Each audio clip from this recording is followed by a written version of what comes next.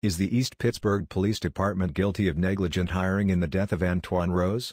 It appears that Rosfeld, the officer that shot Rose, was dismissed from his job with the Pitt Police Department in January 2018 for cause. If a university police department finds an officer unfit for duty, what was he doing on the streets of Pittsburgh? This happens all too often. An officer is found unfit for duty by one department but manages to get hired on by another. Unfit for duty should mean unfit to be a police officer for life.